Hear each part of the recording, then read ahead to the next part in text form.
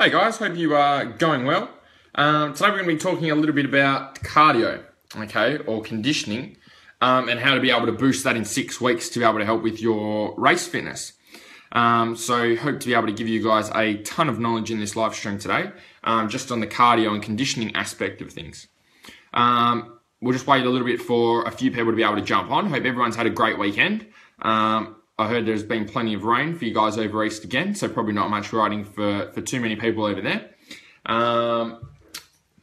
So today we're going to be focusing on cardio, conditioning. Okay, that's the important factor that a lot of racers want to know how to improve, and that's exactly what I'm going to be able to tell you and give you today so that you guys can start implementing and getting results.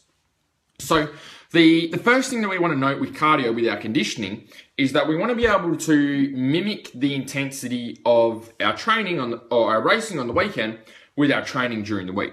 So the first thing to be able to note with that is being able to distinguish the two types of cardio or conditioning. So number one, we have steady state cardio.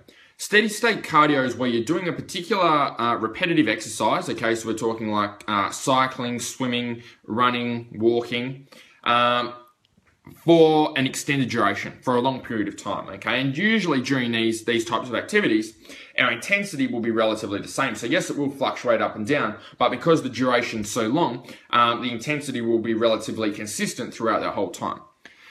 The other type of conditioning, type of cardio is interval training. Interval training is where we use short bursts of high intensity activity. So we're talking about, say, a hard burst of activity, then we rest. Then a hard burst of activity, then we rest. Using those, you're using the same steady state cardio activity. So we can use like cycling, running, walking, swimming, rowing. Okay, they're the two different types.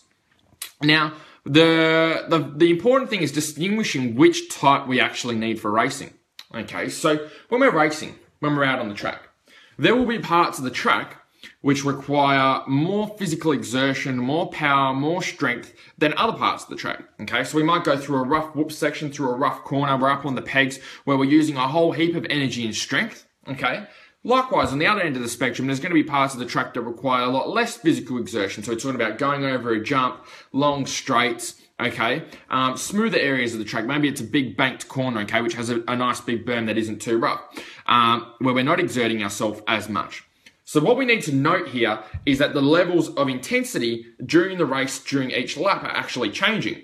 So we have parts of the track which are very high, okay, in terms of physical exertion. We have parts of the track that are much lower. So what we're doing is we have fluctuations here in intensity, up, down, from corner to corner to corner to corner to jump to corner, okay?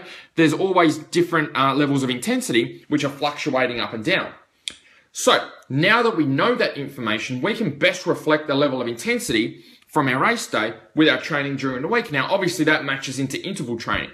So interval training is short, sharp bursts of high intensity activity where we're using bursts of high intensity activity followed by rest. So I'll give you an example. What you would do is, I'll use a rowing example in the rowing machine. Jump on the rowing machine, do 30 seconds on. Absolutely flat out, as fast as you can possibly go on the row, followed by 30 seconds of complete rest. Repeat that 10 times. So that's a total of 10 minutes, okay? A total of 5 minutes working, 5 minutes resting over the whole 10 minutes. Now, the most important thing here is that we're replicating the intensity, okay? And we do that through having those high levels of intense training. The only way that we can replicate intensity is by having rest. Okay, what you will notice is that with constant duration, okay, when we're doing, say, a 1 hour activity, we're doing steady state cardio, our intensity declines because there's no rest in there. We can't work at higher levels of intensity because we have such a long duration to be able to cover. So with the interval training, because we have those rest periods, that allows you to rest, to recover, for you to re-energize, ready to go for the next round, which means that you can actually hit that next round a shit ton harder because you've had that rest period there to be able to recover from, which is going to be able to help with your next effort. And this is exactly what happens out in racing. We have one part of the track which uses a whole heap of energy, okay? Then we have a rest period, and then we have our next lot of next intense bout, but we can only make that next intense bout as intense as the amount of rest that we had before that. So the more rest we have before, the more efficient we are before that, the harder we're able to go in that next bit. And that's how we replicate our training with conditioning. So we have our we worked out what intensity we need. Now, when we're using the steady state cardio stuff, that does the complete opposite of what we need to be able to work towards for our training on the weekend. So what's actually happening is we have the same level of intensity when we do the long duration stuff, which does the complete opposite of, because when we're racing, we have high intensity, low intensity, high intensity, low intensity, high intensity, low intensity, constantly fluctuating. Whereas when we're going cycling, when we're going running, when we're going rowing, and we're doing that for hours, what actually happens is the intensity is constant. So when we go out on the track, we tend to replicate the type of training we've done during the week. So our intensity is not there. We're not able to ride as hard. We're not able to go as fast. We're not able to ride as hard for long. What you'll find is that you'll be very, very good at riding around the 70 or 80% mark for a long period of time. But when you're asked to work at 80, 90, close to 100%, you can't do it. You don't have that level of intensity because you've programmed your nervous system to operate well at lower levels of intensity for a long duration. Okay, so if you're a marathon runner, for example, or a distance athlete, an endurance athlete, then that would be awesome. And I suppose the key distinction here is noting that motocross races, okay, or even road races, even enduro races, aren't endurance athletes, okay? Endurance athletes are people that use a steady state cardio activity that are using very, very light weights, okay? Whether that's their body weight or very light external weight. So if we're talking cycling, they're using like a 10 kilo bike. Obviously running and swimming and just using body weight, okay? Same with rowing, okay? It's all body weight. The key distinction here is that when we are racing on the weekend, we're not endurance athletes. We're actually strength athletes. And the reason that we're strength athletes is because we have a 100 kilo bike. Okay, on average, most bikes will weigh, or obviously 250, 450, are going to weigh around the 100 kilo mark.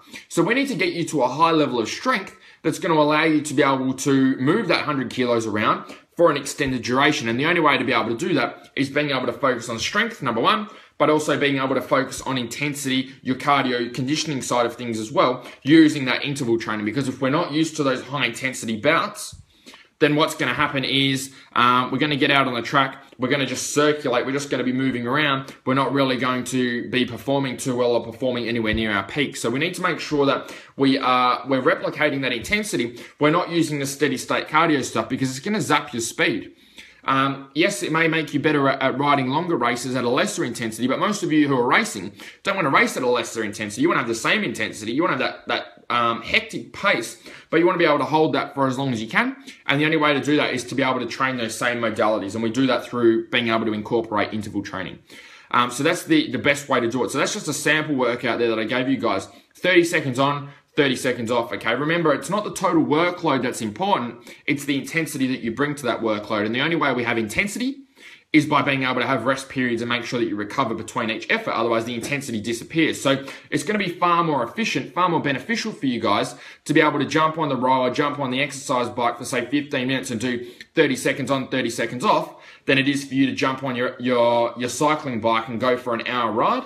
And being able to try and improve your fitness that way. So the other benefit of this, obviously, is that we're reducing the amount of time you can train. So you can spend the other time that you would normally spend training, doing strength training, doing flexibility, mobility work, doing other components of fitness that are going to be able to help with your performance. So that's important to note. So there's some stuff for you guys to implement. I noticed we're going away from the actionable live stream, so I wanted to give you guys some stuff to be able to implement, to be able to step up your training that you can actually start cracking with. So remember, guys, train hard, race harder. See you guys.